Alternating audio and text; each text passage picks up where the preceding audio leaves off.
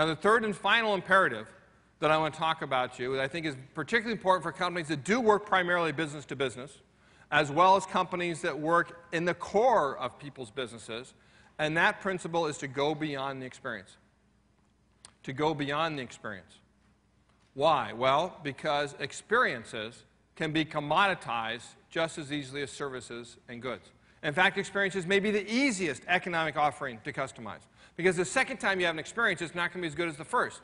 Third time is not going to be as good as that, and pretty soon your customers are saying, been there, done that. That's the hallmark of a commoditized experience. So using this same heuristic that we have where customization is the antidote to commoditization, what happens when you customize an experience?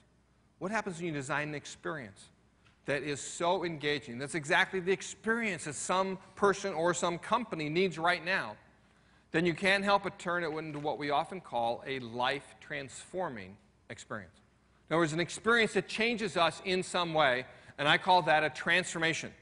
A transformation is the fifth and final economic offering in this progression of economic value, where you guide your customers to change. You guide your customers to change. Many businesses are naturally in the transformation business. Think about fitness centers. Why do people go to fitness centers and endure all that work, sweat, and pain? Because they think the gain will be worth it. They want to become more fit. Why do people go to psychiatrists and pay over $100 an hour only to be asked, well, what do you think?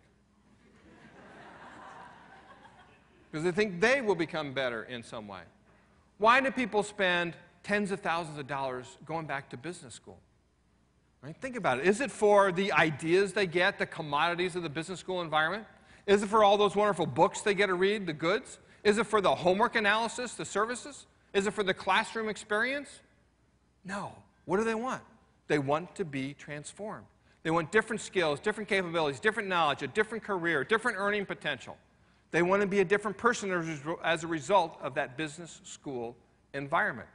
One business school that recognizes that is the London Business School, where the former dean, John Quelch, told Fast Company that we're not in the education business, we're in the transformation business. We expect everyone who participates in the program at the London Business School, whether it's for 3 days or for 2 years, to be transformed by the experience.